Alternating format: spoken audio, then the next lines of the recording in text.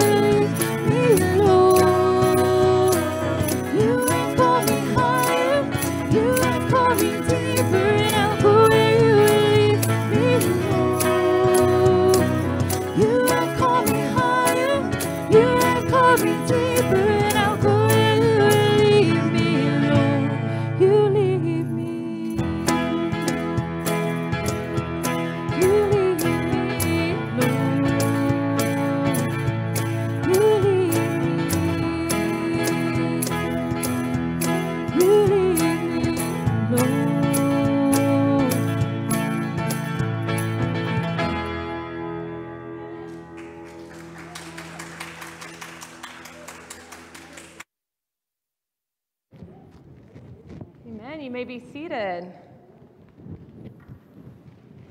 Good morning. Good morning. And welcome to worship at Grace United Methodist Church. We're so excited to see all of you here, and we're thankful for those worshiping with us at home. I want to introduce myself. I'm one of the pastors here, and my name is Jessica.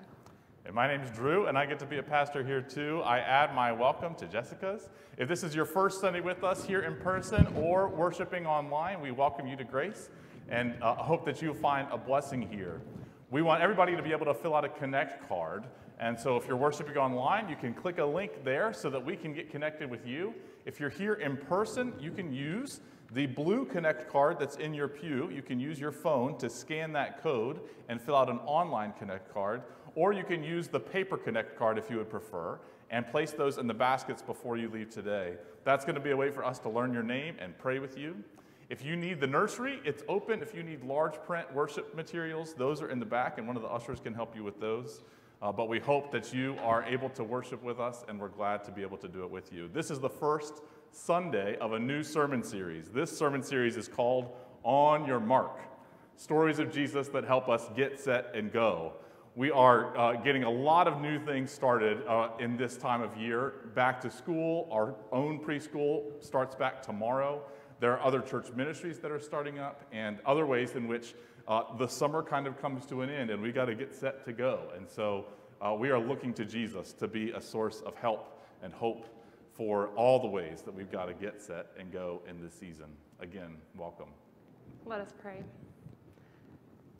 Almighty God, we give you thanks for this new day, for this opportunity to worship in this holy place. And God, we ask that you would draw us close. Help us to center our scattered senses on the presence of your Spirit so that our hearts would be open to the ways that you would speak to us today and the ways that we would learn more about your great love for us. In Jesus' name we pray. Amen. Amen. I invite you to stand if you're here with us in person, even if you're watching online, to stand as you're able. This is the final Sunday of our hymn sing, where we have been singing the hymns you have selected, and believe it or not, we've gotten to every hymn on the list.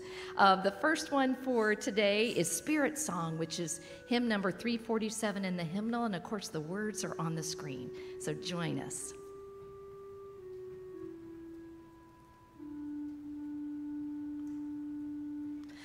Oh, let the Son of God enfold you with his Spirit and his love. Let him fill your heart and satisfy your soul. Oh, let him harbor the things that hold you, and his Spirit will descend upon your life and make you whole. Jesus, oh Jesus, come and fill your lives. Jesus, oh Jesus, come and fill your lives. Our next hymn is 358, Dear Lord and Father of Mankind. Dear Lord and Father of mankind, forgive our foolish ways. Reclothe in us our rightful mind, in purer lives by service find. In deeper reverence, praise. And finally, a oldie but goodie, Rock of Ages, Cleft for Me. This is on page 361.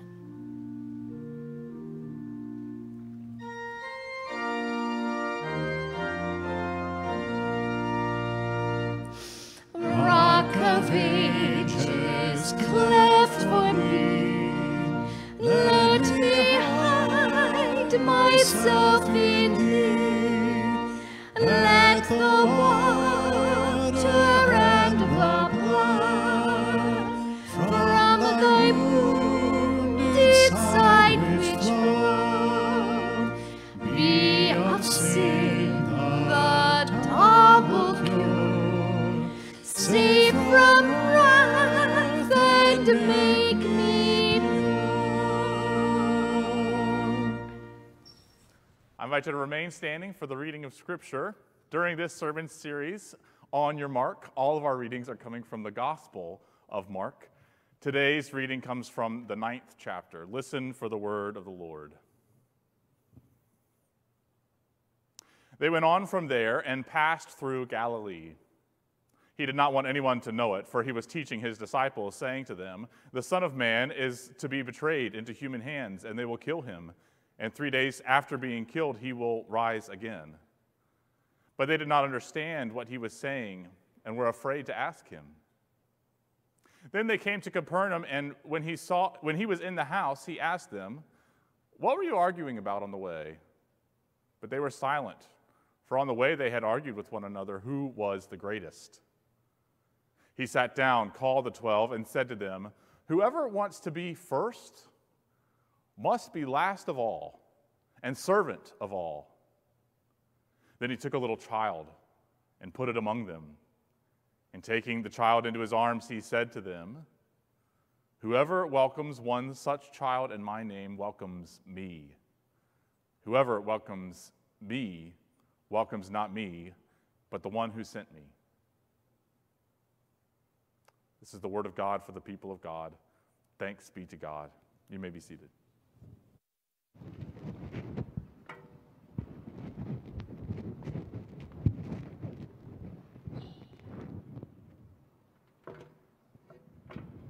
Let us pray.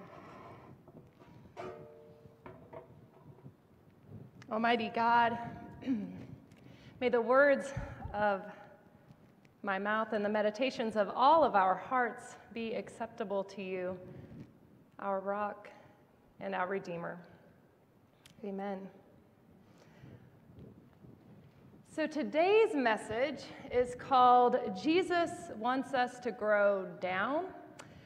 I know, super catchy title, right? Or maybe it just catches your attention because it's a little confusing. So I'm going to try to help us out here, try to explain. So today we're highlighting a part of Scripture where Jesus reminds us of the importance of little children. In this passage, Jesus tells the disciples to welcome children and even to be like them in Matthew's version. So for all of you grown-ups out there, have you ever heard yourself saying the words, "grow up," to a child in your life, maybe another adult in your life? I may have found myself saying this to my son just last week at 8th grade orientation when he rolled his schedule up into a tight little sword and poked me throughout that morning. Sometimes we tell our kids to grow up when what Jesus said was for us to grow down. Well, not exactly in those words, but to be like children. Speaking of children, have I mentioned to you all that I have 6 of them? Yeah, it's a lot. So here's my family. So my husband's Stephen, and then we have Ben, Braden, Maddie, Anna, Livy, Gigi, and then myself, of course, there. And I have 3 children. They're actually the blonde ones, believe it or not. And then my husband has 3 children. So between the 2 of us, we are a modern-day Brady Bunch, and we love when people call us that. But we're a Brady Bunch with a bit of a twist. So the twist is that my bonus kids, as I call them, they live across the country with their mom in Utah. And my husband has a place out there and spends a lot of time flying back and forth to see everyone. So he usually spends about 5 to 10 days in Virginia and then 5 to 10 days in Utah, back and forth. It's a bit crazy, but worth it because our amazing little spread out family is awesome. Well, about a week and a half ago, one of our 6 kids actually did grow up in a big way.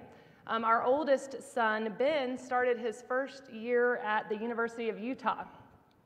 So here's a photo of Stephen and I along with Ben and his stepdad, Josh, moving him into his dorm. This was our first time moving a kiddo out of the nest and into college, and it was surreal for all of us. In fact, here was the moment where we said goodbye, and nobody at all cried during that picture. That's not true. Everybody cried. We were a mess. And actually, on that big day, Stephen and I kept commenting on how happy we were for Ben, but how jealous we were, too, to be able to have that experience, living with a bunch of peers at a super cool campus, all these amazing amenities, and no real responsibility other than going to class, learning as much as you can. And of course, as we kept reminding him, have fun. Have fun. Sounds like a dream life. And it made me wish that I could go back to those carefree days, those carefree college days. There I am, moving in my first day at Virginia Tech. My brother there helping me get settled in at campus. And then in the blink of an eye, bam, moving my bonus son into college. They say time flies, and it is true. It sure does. So my college years were an amazing time, sure. They went by way too fast, but when I think about it, it really wasn't completely carefree, right? There was stress, there was worry, there was anxiety. So no, if I want to go back to some easier, carefree days, I'm going to have to go back further than that. Not high school, certainly not middle school. I've got 2 of those at home. Those came with their own sets of drama. So no, I'd want to go back even further to when I was a child.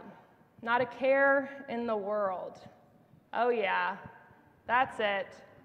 That's what I'm looking for right there. That pure innocence, joy, trust.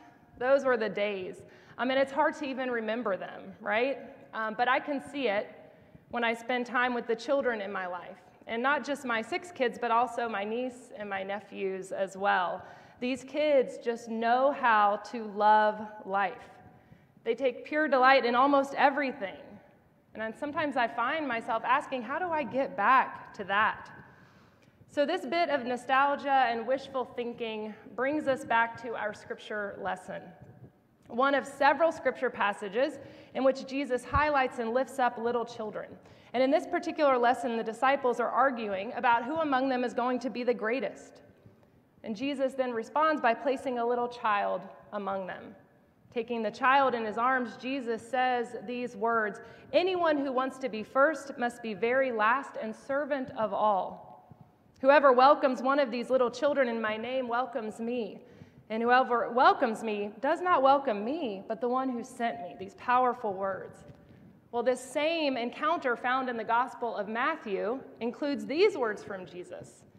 "Unless you change and become like little children, you will never enter the kingdom of heaven." Well, this would have been a remarkable statement in the historical context. You see, in the first century, children held little esteem.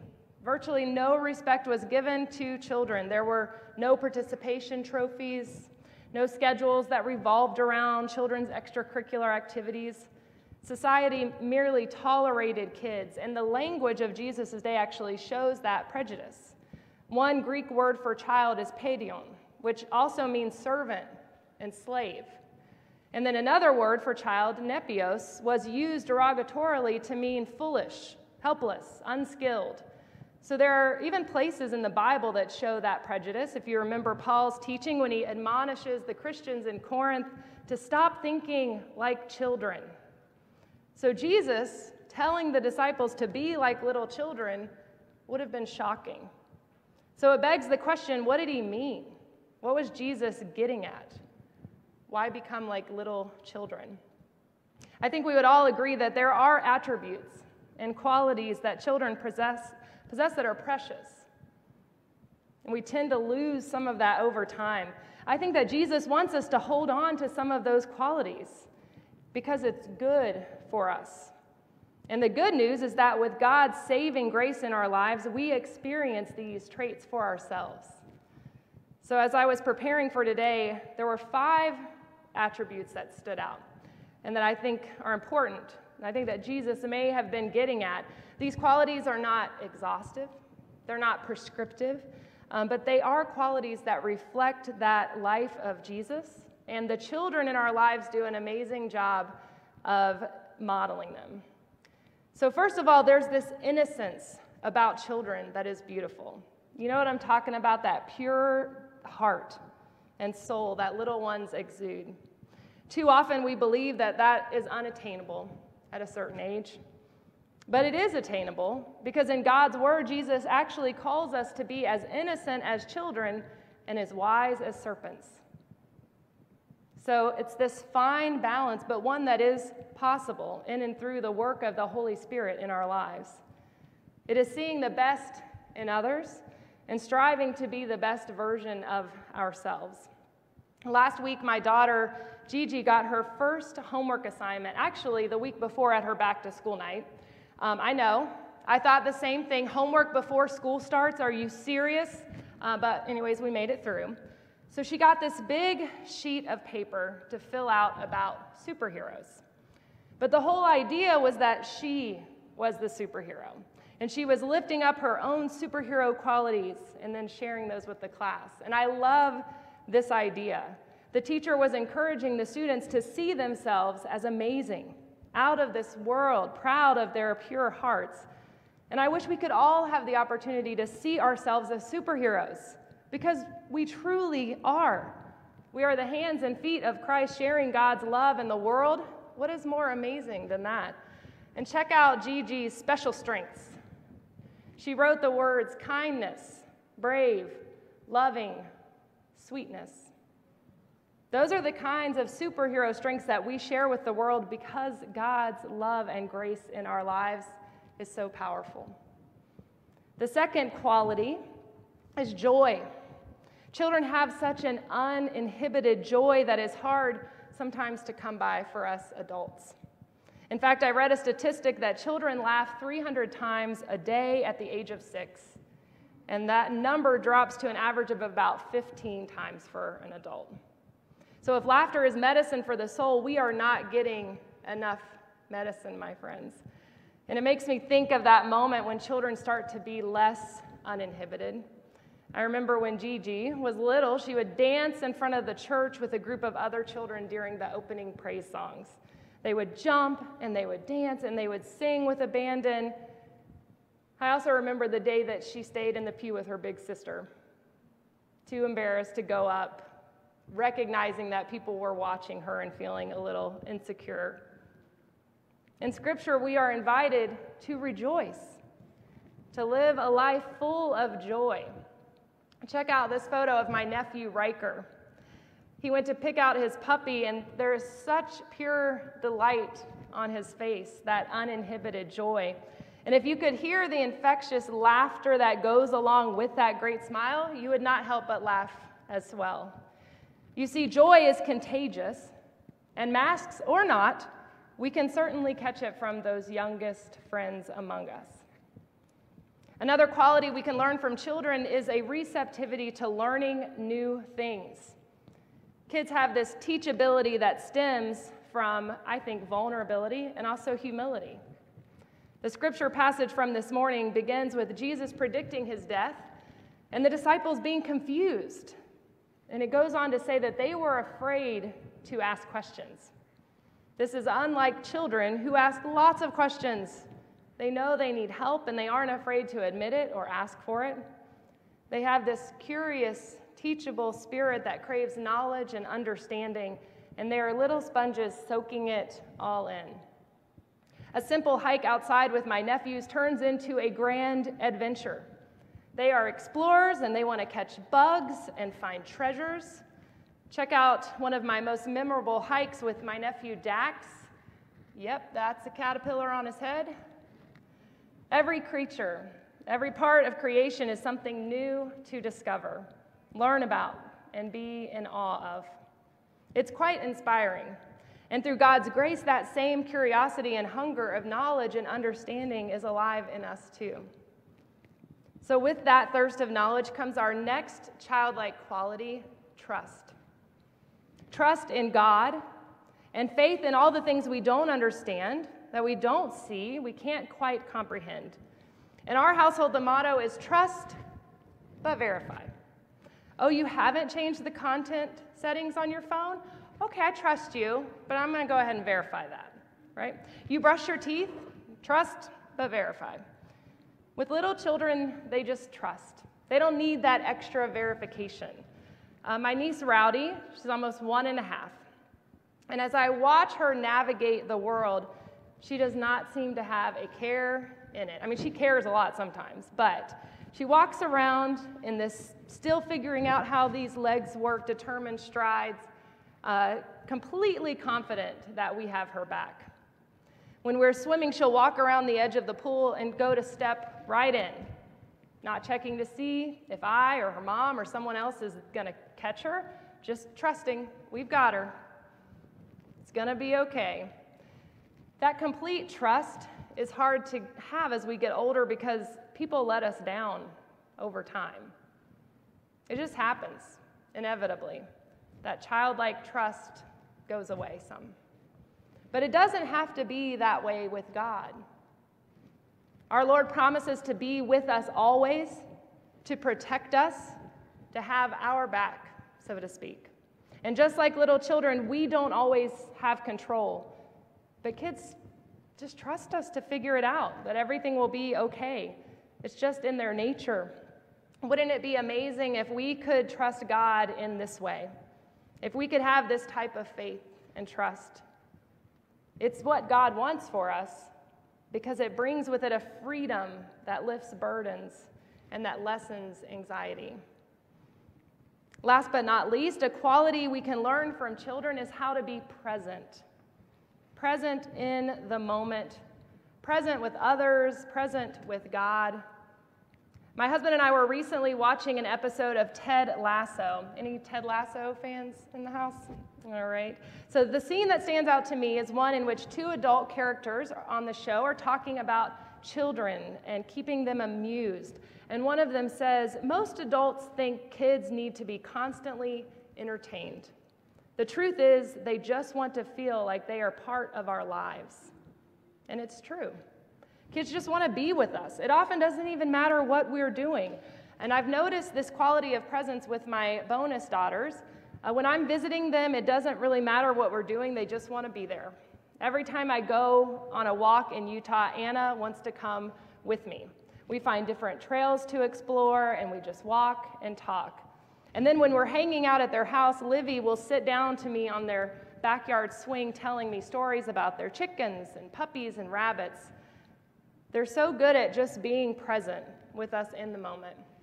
No cell phones, no distractions. They just want to be a part of what's going on.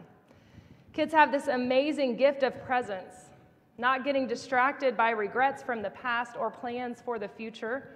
I found myself doing the opposite of that this week as I walked my daughter, Gigi, to school on her first day. I literally pulled out my phone and started to read to her an email about the after-school program she was going to that day. Then I realized she didn't really care about all of those details. She was pretty good with just knowing, you're going to the after-school program, and then I'll pick you up. I realized that I wasn't being present in this special moment. And I put my phone away, and I held my daughter's hand and told her to have an amazing first day of school and practiced simply being present. And it may sound silly to use the word practice, but for me, it is definitely something I need to practice with intentionality. My life, like so many others, is very busy. So if I don't set that intention and really practice being present, I'm going to miss those special moments. So this past week was back to school week in my house, like it was in many houses the last week or two. And I'm not going to lie, it was a stressful week in a lot of ways. But even so, I witnessed these traits in my children. I saw joy as my son did silly ninja moves around the house to make his sisters laugh the night before school. I saw that purity of heart as my children tried on their first day of school outfits for each other and gave genuine compliments and good vibes to one another. I even learned some new lingo because apparently these days it's not an outfit, it's just a fit. Okay, so now you know. You're welcome. I also saw that receptivity to learn new things when I joined my daughter Maddie for her middle school open house, and she actually allowed me to help her figure out how to open her locker for the first time. And then I saw that trust when she came to me at 8 o'clock the night before school started, pleading with me to make another quick trip to Walmart, and just trusting Mom to help her solve that last-minute back-to-school emergency. I saw the practice of presence in moments like this one, capturing that back-to-school photo, and just seeking to capture that moment when they were all present before they went their separate ways to their new classrooms and their new teachers. My children are teaching me how to be a disciple of Christ. We all have a lot to learn from the children in our lives and in our church. I witnessed this just last week in this service during our time of living thanks. At 9:30, we had this little girl that came up here, one of our littlest ones. She knelt to pray she was right around here, and knelt down. I mean, her head was below the rail. And then it was very quick. She got up, and when she went to return to her seat, she noticed that her little sister was about to join her. She stopped, reached for her sister's hand, turned back to the prayer rail, and knelt down with her, showing her how to pray. It was this brief moment of worship, unstaged, unscripted, unplanned, but one that touched my heart and stuck with me all week long. Jesus said that children are a gift from God. He commanded the disciples to welcome little children in his name and to be like them. In the season of back to school, let us pray for our children, their safety, their happiness, their health, and let us give thanks to God for the ways that we can learn from them, to be pure of heart, to live lives full of joy, to learn new things, to completely trust in the grace of God, and to be fully present in our lives. To the children in worship today and those who are listening at home, I want to tell you two things. The first is that you are truly a gift to us from God, truly. And the second is to answer the question in my sermon title. Does Jesus really want us to grow down? The answer is no. Jesus actually wants us to grow up. And Jesus wants us to grow up to be a lot like you. And that's good news for all of us, because the good news is that God's saving grace in our lives is already allowing us to do just that. To learn from our littlest friends how to be disciples of Christ. God's love has made it so. Thanks be to God. Amen. At this time, we enter into that time of prayer, time of living thanks, where we can bring our hearts of worship before God in a time of prayer. And if you are led to come to the altar and pray, you're welcome to do that. The baskets are here for your connect cards, your offerings as well. May we all be open to the ways that God's love is pouring into us and out of us. Let us pray.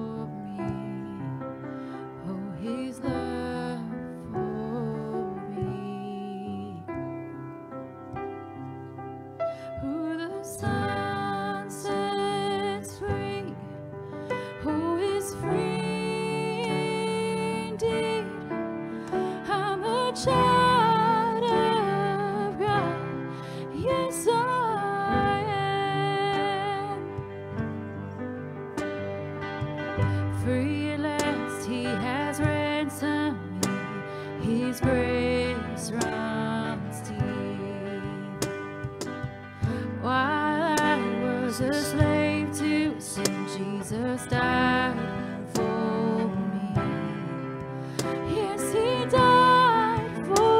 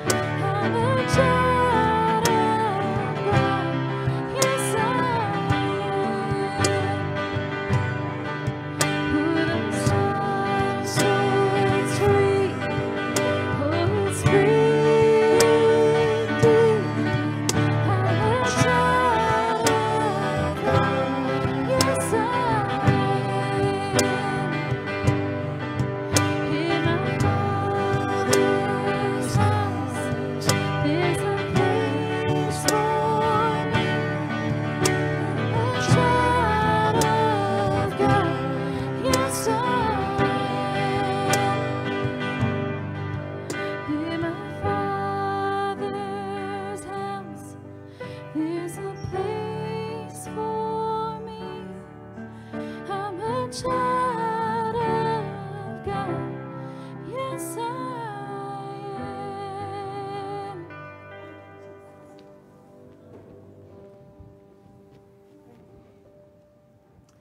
Here at Grace United Methodist Church, all children of God are welcome, and it's our joy today to welcome two folks into membership here at Grace. Before the morning's over, between this service and next, there will be 10 adults that join the church, an adult that's baptized, and a child that's baptized. So it's a good day for Grace, for the Grace Church family and all the children of God here. But today I invite Bob and Mary Kay to come on forward.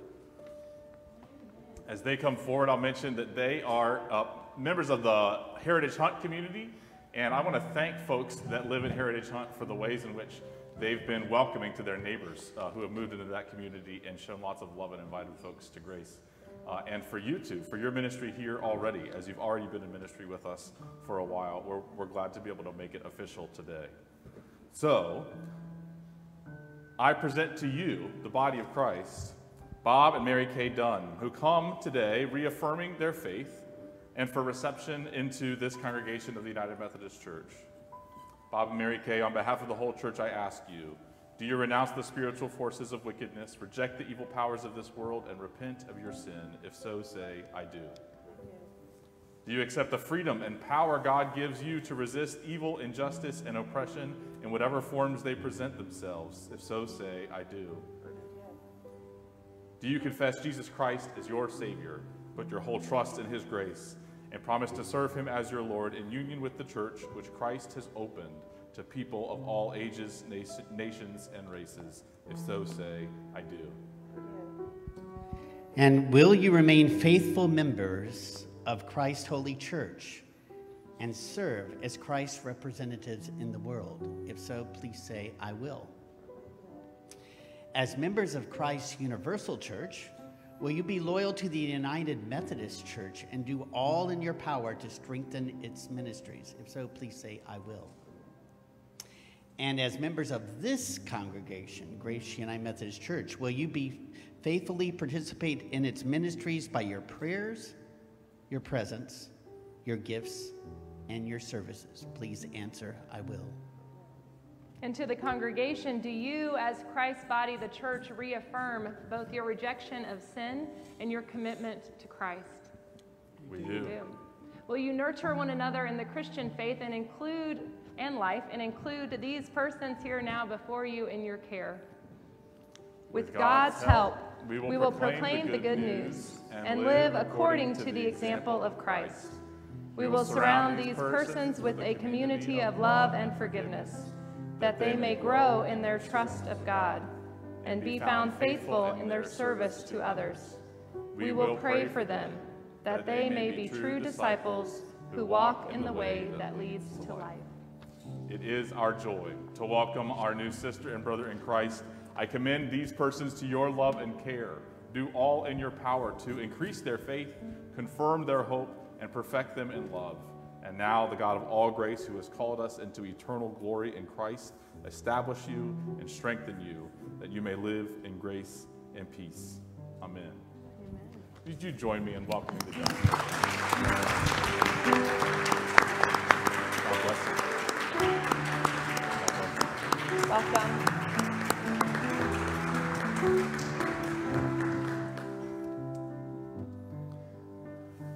As I mentioned, we've got more new members and a couple baptisms at the 11 o'clock service, and we are always thankful when that happens. If you're interested in membership at Grace, you can get in touch with us about that. We do a class before anybody becomes members, and it's called Exploring Membership.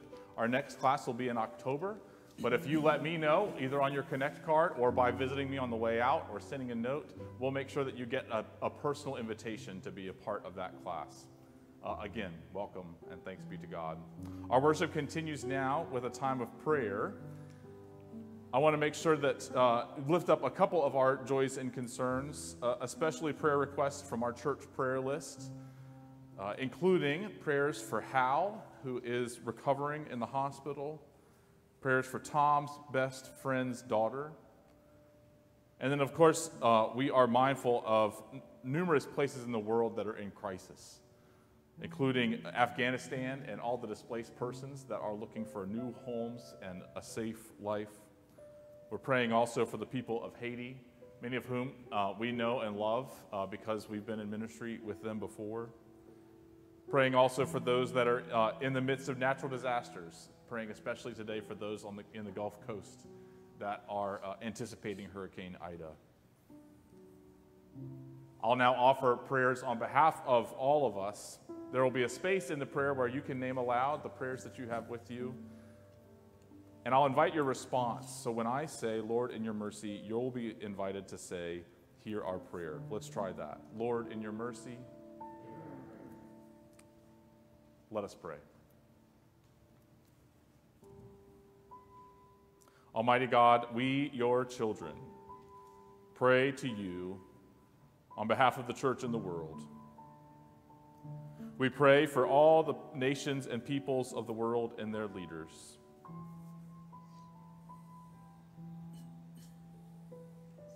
Lord, in your mercy, hear our prayer.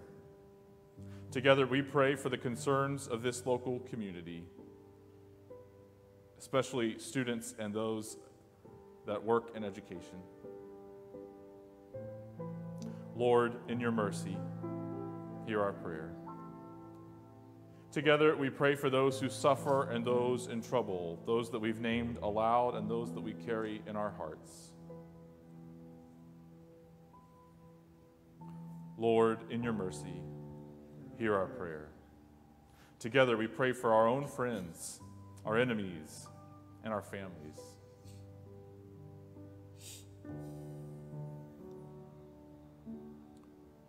Lord, in your mercy, hear our prayer. Together we pray for our own needs, which we bring to you, O God.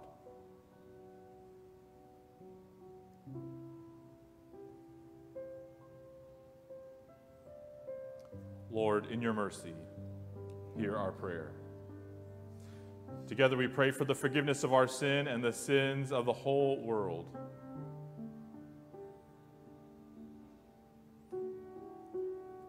Lord, in your mercy, hear our prayer. Almighty God, have mercy on us. Forgive us all our sin through our Lord Jesus Christ. Strengthen us in all goodness, and by the power of the Holy Spirit, keep us in eternal life. Lord, in your mercy, hear our prayer. All these prayers we ask in the name of Christ, who was willing to take a little child into his own arms, who teaches us as your children to pray, saying, Our Father, who art in heaven, hallowed be thy name. Thy kingdom come, thy will be done, on earth as it is in heaven. Give us this day our daily bread, and forgive us our trespasses, as we forgive those who trespass against us. And lead us not into temptation, but deliver us from evil. For thine is the kingdom, and the power, and the glory forever. Amen. I invite you to join in singing our closing hymn together. Those here in person in the sanctuary, I invite you to stand, and if at your home or watching virtually elsewhere, I invite you to stand as well. Yesu, Yesu is our final hymn, page 432 in the hymnal.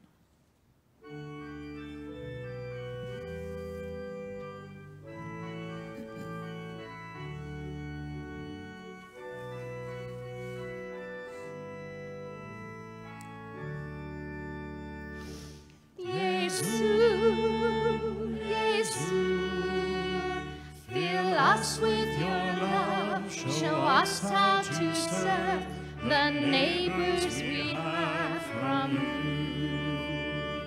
you. Kneels at the feet of his friends, silently washes their feet. Master who acts as a slave to them. Yesu, us with your love, show us how to serve the neighbors we have from you. Neighbors are rich and poor, Neighbors are black and white. Neighbors are near and far away. Yesu, Yesu, fill us with your love. Show us how to serve the neighbors we have from you. These are the ones we should serve. These are the ones we should love. All these are neighbors to us and you. Yesu, Yesu, Yesu, fill us with your love. Show us how to serve the neighbors we have from you. Loving puts us on our knees, serving as though we are slaves. This is the way we should live with you. Yesu, Yesu, fill us with your love. Show us how to serve the neighbors we have from you. Kneel at the feet of our friends, silently washing their feet. This is the way we should live with you. Yesu, Yesu, fill us with your love. Show us how to serve the neighbors we have from you.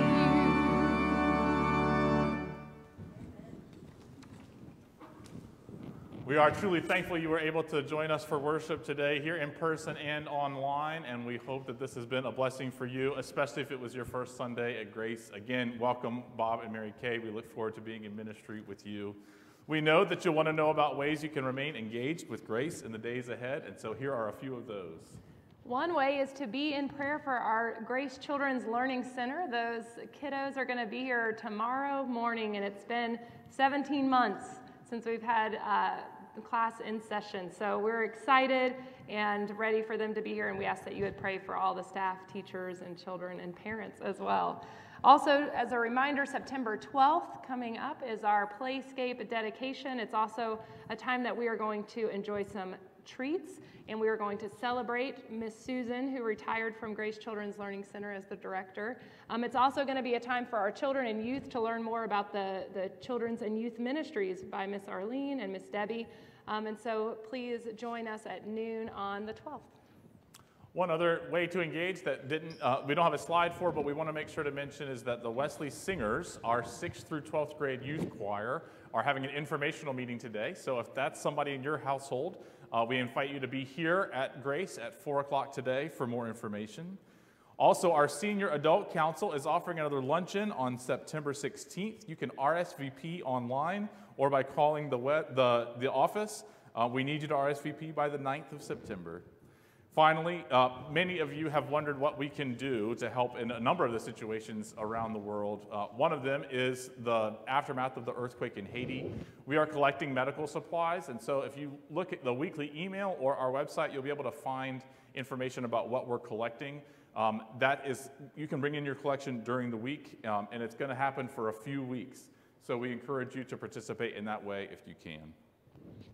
All right. Jesus loves the little children, all the children of the world.